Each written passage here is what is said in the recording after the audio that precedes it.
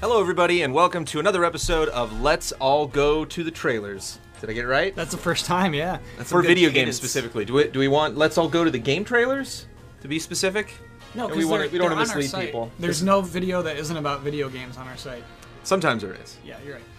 Your show pushes it every now and then. Stop it. Have you guys seen the user movies?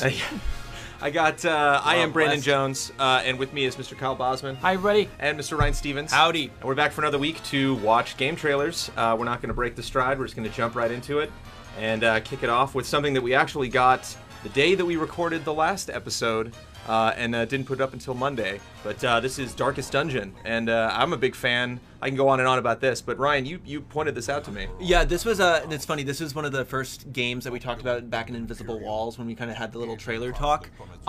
Everything about this fits into like my inner cookie cutter that is Ryan. There's like overwrought language, alliteration, awesome animatics, thick pencil lines, and then they show gameplay, and I think it all looks intriguing, and I like how this is basically just like a fancy animatic tied together with a couple parallax effects and a really kind of wrought narrator. And I think this is actually the part his voice out almost cracks a little bit, where you almost can hear his kind of energy seep out, and it's a little melodramatic towards the end, but like everything about this is just me like chanting yes, yes, yes. I think it is extremely melodramatic throughout, but which I wonder is if it's intentional. Like, I mean, like the gun click.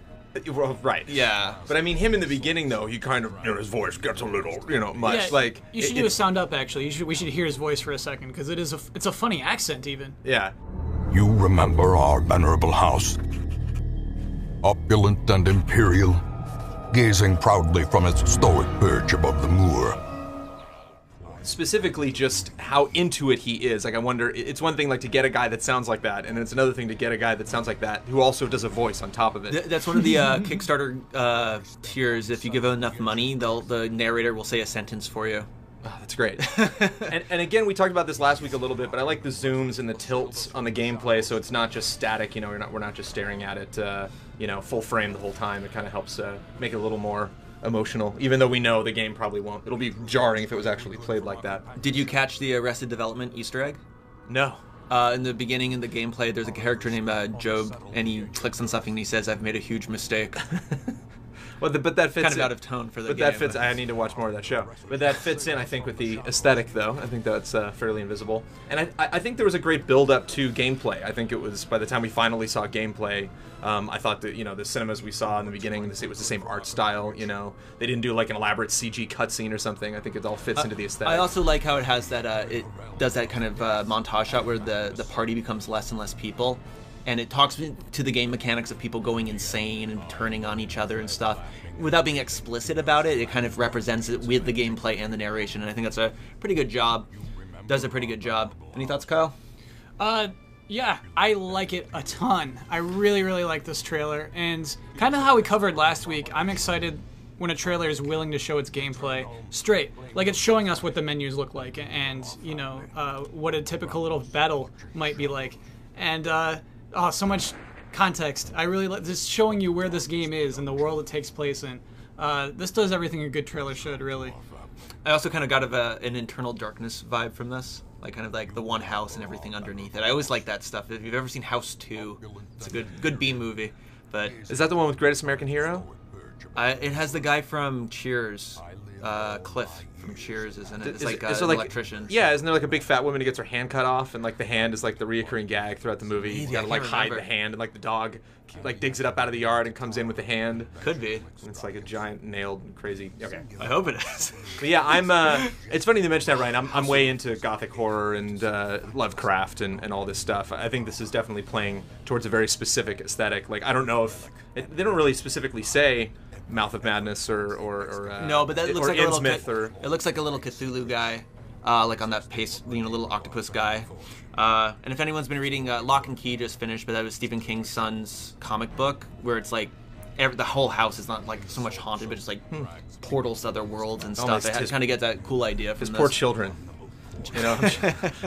What else can they do? They got to work their nightmares out, some way. And comic books. I also think this is a great example of how to sell an independent, less than a game that's not super actiony, that doesn't have a lot of cinemas you can already cut with. Like, it was obviously kind of an uphill battle trying to sell this to people, even though it's just like a side-scrolling RPG. And I think this trailer suggests that it's a little more than you would first look at just from screenshots. I think they did a good job selling it, even though I think it's just a little bit cheesy, which is why I'd give it a 7.8. At the end of the day, I think if they either have been a little more obvious with the cheese or toned down the cheese, I'm not sure. I think the guy's just a little too much Parmesan for me. 9.2 I'm willing to give this game. I think it's I'd say that's an intentional cheese. I think if they have a character named Job who says I've made a huge mistake, they're showing there's a little lightness to the Darkest Dungeon.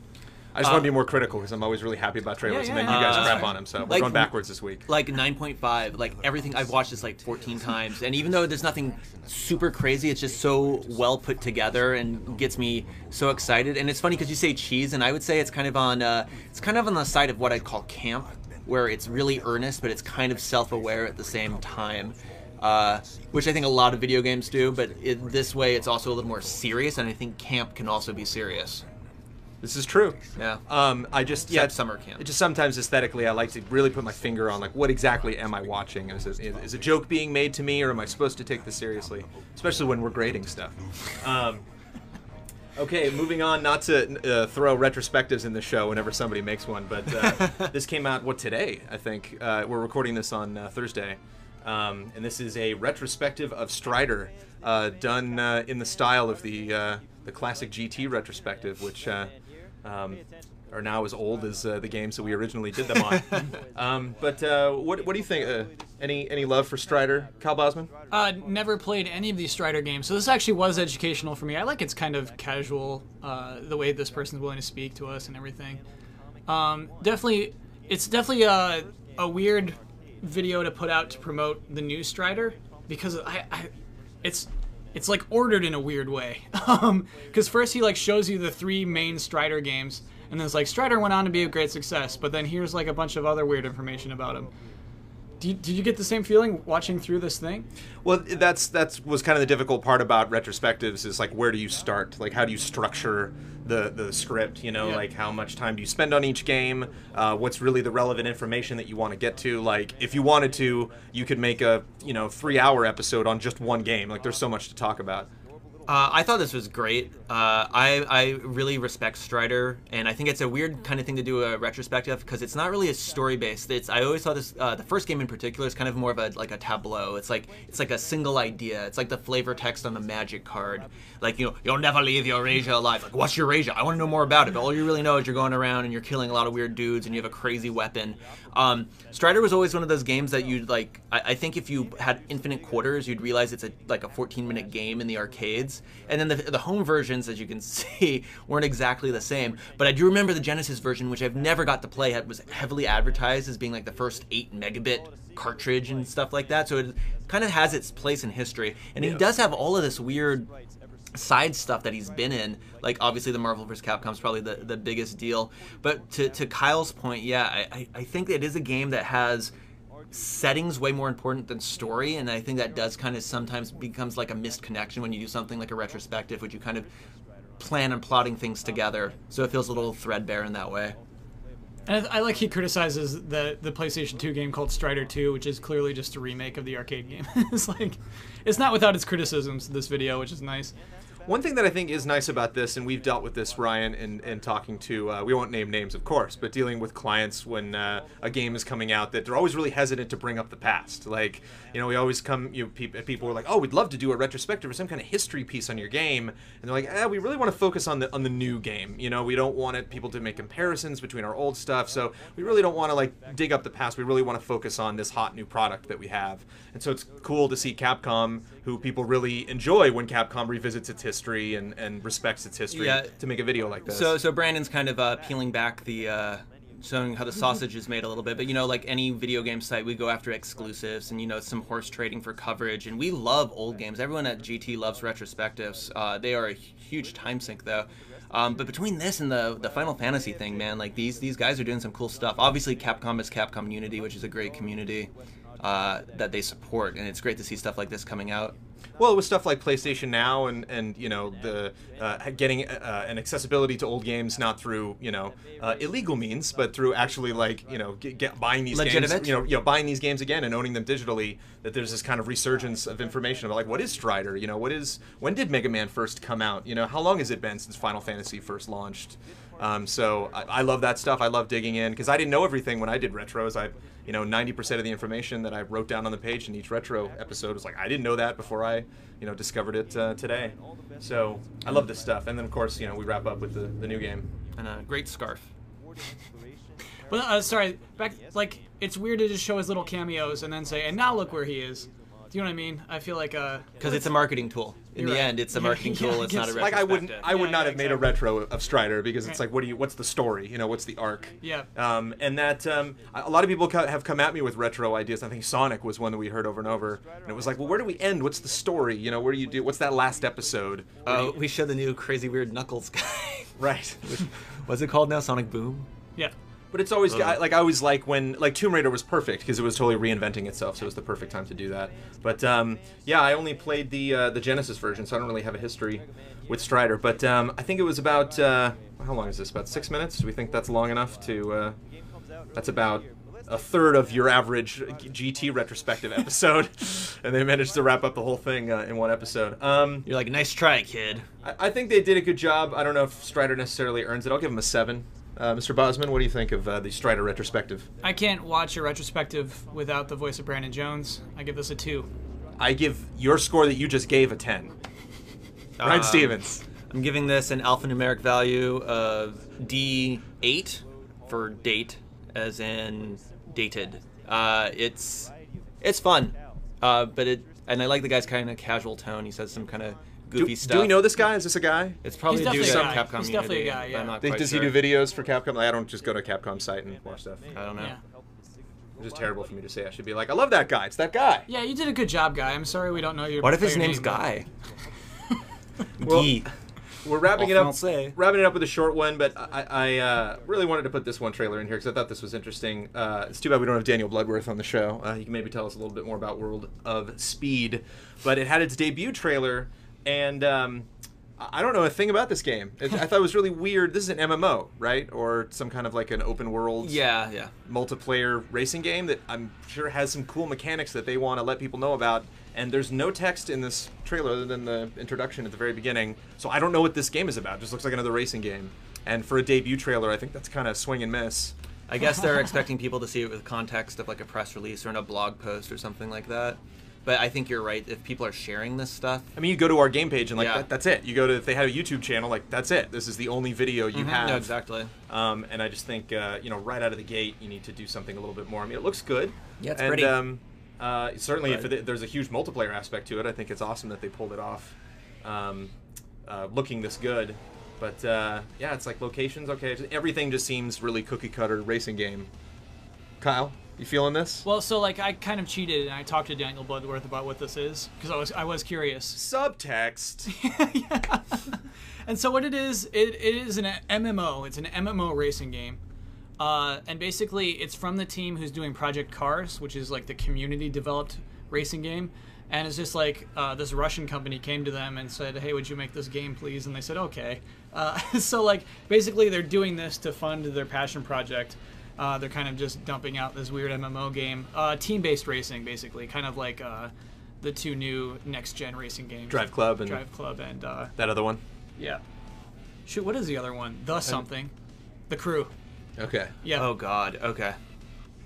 And It's not that bad. So it actually, just hasn't done both those games, good trailers where you get the idea of like, okay, this is a team-based racing game. I understand. This is just like, look at our cool graphics. Like, what are you doing?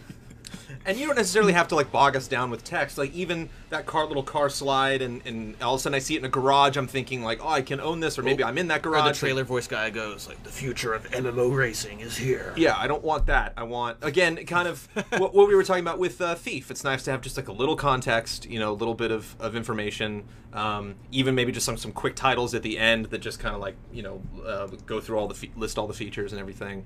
But again, just I think it's the first debut trailer that we've had on the show. and I think they need a little more info. I don't know. It's so sad. But is that a teaser then? It does look beautiful. This thing looks great, and it just has no impact. Do you know this is like a great looking game, but at the end of the day, it's not memorable to anyone, which really bums me out. This is where we are today. Well, I think it's part of it's like it's realism, right? And it's realism without real character. I know they showed that one shot of the guy in the car, but I mean, we're used to looking at pretty cars, you know, in games, you know, even with the next gen stuff versus the last gen stuff. I think it's just less impactful. So I give it a 5, my lowest score yet on the show. Kyle Bosman. That's your lowest score yet, huh? Yeah. Because it's still pretty. You're saying this is an average trailer. And it's a fun cut. You know, 5 is never average. They did little, you got little wipes here and little moves and little, picture-in-picture stuff. And, it's not just like an edit, like I couldn't have done this in a day. This took a while. Oh, there's definitely effort in the edit, but I think as the purpose of this trailer, you got to think of like what a trailer is for and what it's meant to do. It fails in every aspect. So I give this a 2.5. I give it a 23 skidoo. Mr. Bosman, now that we have you here, is there anything that we missed from Nintendo Direct? We didn't mention that, and that happened today. Yeah. Any trailers? You gotta know, I was so hyped all yesterday, all today, looking forward to this Nintendo Direct. And what I do is I get too hyped. So, good trailers, no huge announcements is the thing. Little Mac has a cool trailer. Kind of budget, actually. Real budget trailer. Like, Rosalina gets this huge intro video to her character, and then clearly they ran out of CG budget because they got this weird kind of... I don't know, I felt like they were trying to match the next level game aesthetic while Rosalina was trying to be kind of, like, wrapped up into, like, the Mario 3D-ness. It's the only reveal trailer they've had so far with weird 2D art like that. Okay. I just felt like, I mean, obviously the Wii version wasn't... The Wii Punch-Out wasn't 2D, but it kind of had a 2D kind of sheen to it.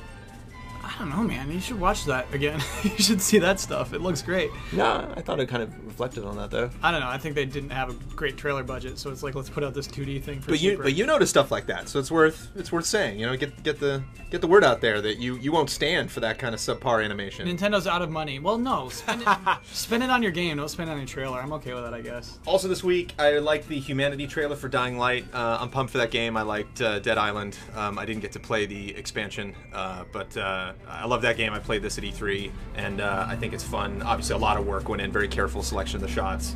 And definitely a week to talk about Evolve. We got the new trailer for Evolve, and of course we've talked about that at length on different GT shows. We won't get into that here, but if you haven't seen it, it is called the Happy Hunting trailer, and definitely check it out. And thank you, Mr. Ryan Stevens, and thank you, Mr. Bosman, for joining us again, and watch them trailers. We'll see you guys next week.